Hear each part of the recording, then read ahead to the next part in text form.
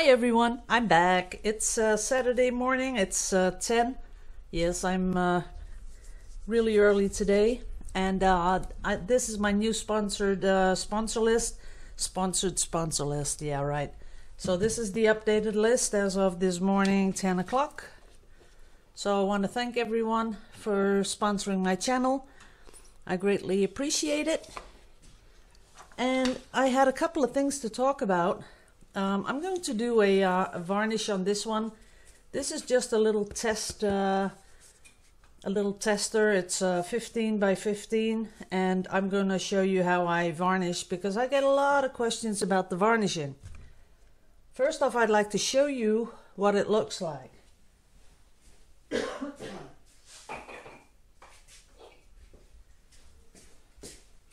Now, I have some that I'm working on, and as you can see, this is what it looks like.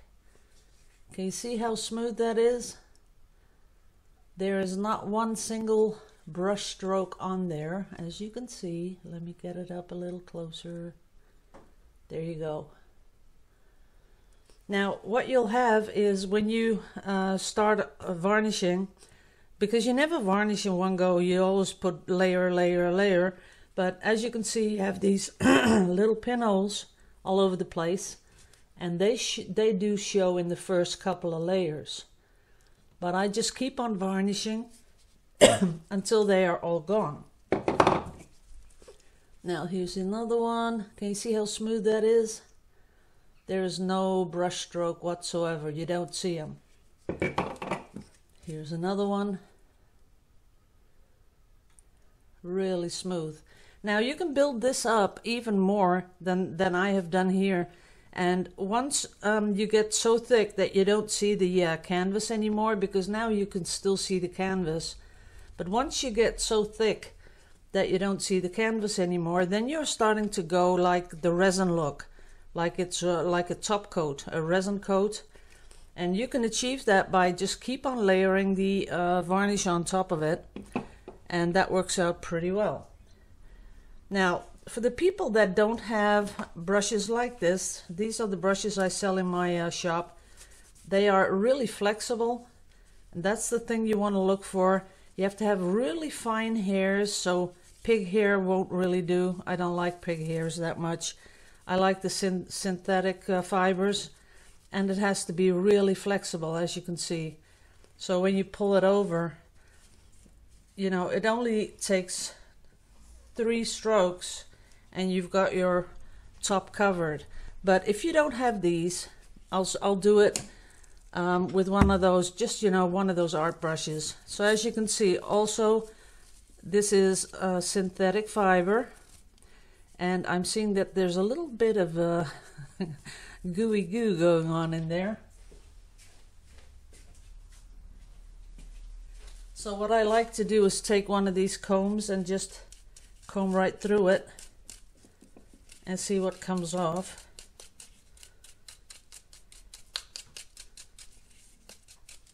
Because you don't want debris in your layer, in your varnish layer, because that'll stick out. That's pretty sure about that. Okay. Now, one thing you have to take in consideration is let this stuff dry, because it's very important. Don't over rush it. Don't think, oh, it's okay, I'm just gonna varnish it. This one, I don't know how long that has been drying, but for a pretty long time. So what I do is I take a little squirt bottle like this, and I put a tiny bit on here, not too much, and then take the brush, make sure it's wet on both sides, and soak it up, and then I just brush over everything like this. You see some dripping off here. Doesn't matter, as long as you go up, down, and across. Just make sure that the whole thing is covered in a first layer of varnish. Now, there might be little brush strokes that you see right now, but because it's really thin, by the time this is dry, I promise you there will be no brush strokes. As you can see, it pulls up the color just a little bit. Now for the sides, what I do is usually I just drop a little on the side like this. Make sure my brush is wet and go in the corners, because that's where the canvas folds over the frame, and that's it. And then do the same down here. Just a little bit on there, tap it in, go over it once or twice. Make sure the corners aren't totally filled with varnish. And that's that. Now we have two sides covered, as you can see. Now we go to this side.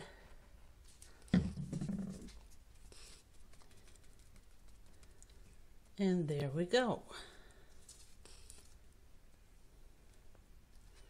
Make sure the corners aren't overfilled. And then we go to the last one.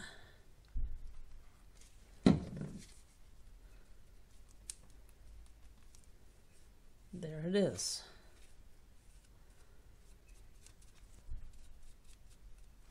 Okay, now as you can see here, it all flattened out. And that's because it was this is a very, very thin layer, and that's what you have to go for. You know, it's not about getting that nice high glossy look. It's all about just covering up this canvas. And if you think you made a mistake, you didn't get it all, you can add dots of varnish, no problem at all. And you can do this with every single varnish you have, because it's not about the brand, it's not about anything, but it's about just giving it that first cover of varnish. Okay, so I've done it twice. I think we're good to go. We're going to let this dry.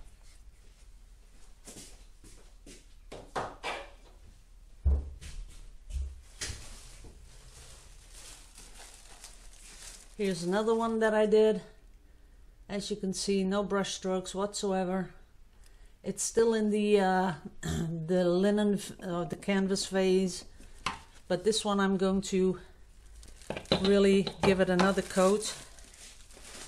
Just as long as it, you know, I want it to look like resin. So this would be the third or fourth layer. I just put that on. Make sure my brush is nice and wet. You want it both sides soaking with the varnish, and then I just go along the sides, pull it down like that, and make sure I go across and down like this. And you'll see some buildup on the sides, and that's when I take my brush and go along the sides. Now this is for your the first two layers I do like I showed you with the bottle on the side, and then look at that, how flat that already is. See that? So the first two I do with the bottle on the side like this, like I'm showing you right here. And then when you're to layer 3, 4, 5, you just do it like this. So that's it. There's, as you can see, there's a little bit more here on the sides, but don't touch it. You know, it's nice and smooth. There are no holes, dents whatsoever in the varnish, as you can see.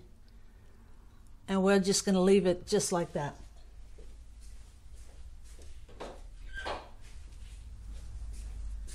Okay, I got a really good tip from a viewer, and I would like to share that with you. If you have brushes that are totally gone hard and you're ready to throw them out, she told me, you know, the thing that she did was put it in the fabric softener, right? So you get a little jar, and you might want to, you know, make sure that your bristles don't hit the bottom. So you can do that with a little horizontal thing, and you can stick your brush to it. But the thing is that when you put it in fabric softener, it will sort of work its way into the bristles, and that's how you can clean up a brush gone hard. So we're going to try that, but not with these brushes because I'm doing a lot of stuff today. Now, this is a skin from a couple of weeks ago. Let me get me some more room here.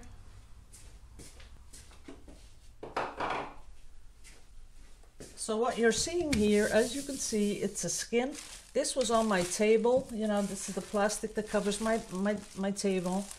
And I just did one last swipe over it, and this is what happened. So this is how it dried. Now, a lot of people are asking me, what do you do with skins? And I say, well, you can do anything with your skins. See that? You can just peel this whole thing off. Let me make a start here. There it comes.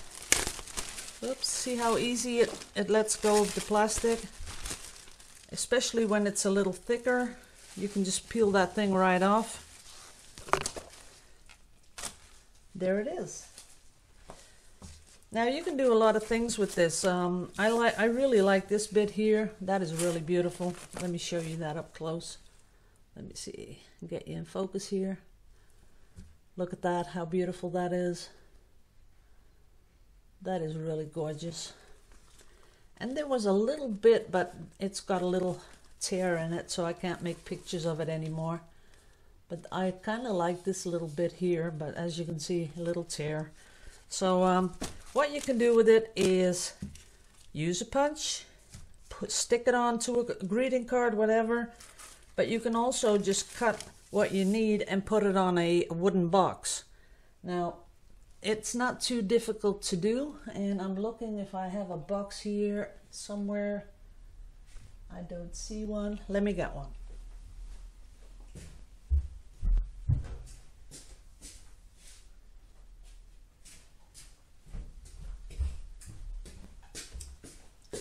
Okay, this is the box.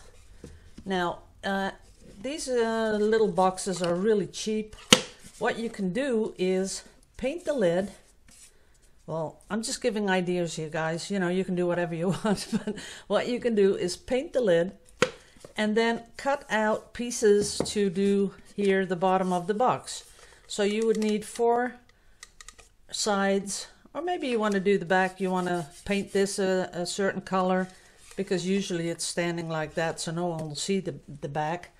But what you can do is just cut this up, and what I would do is just stick the box on there and outline it, cut it out, and then you can paste it on the sides.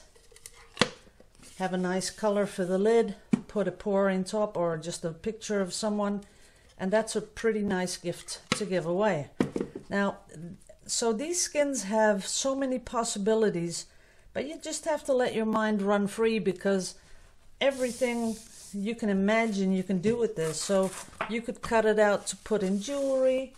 You could do, like I said, greeting cards, cover a box, make one of those little tiny placemat things out of it, coasters, right? You can do anything with this. And the thing is, this is the back, and that's not so beautiful. This is the front where I swiped it, and as you can see, it's pretty thick. This is all paint. So there's so many things you can do. I can't even start telling you how many things, but you'll have fun with it, I'm pretty sure. I'm going to take some pictures of this because I really like what's going on here. Maybe even this one here, this little one here. That's pretty cool. Okay, guys. Oh yeah, about the drone. Now, the drone has been, you know, sort of a pain in the rear. I ordered one and I'm all ecstatic. I'm thinking, oh, cool, I'm going to get a drone. I'm going to get some fly time to show you guys. Then I got an email from Customs. Yep. Customs got their little greedy claws into my drone.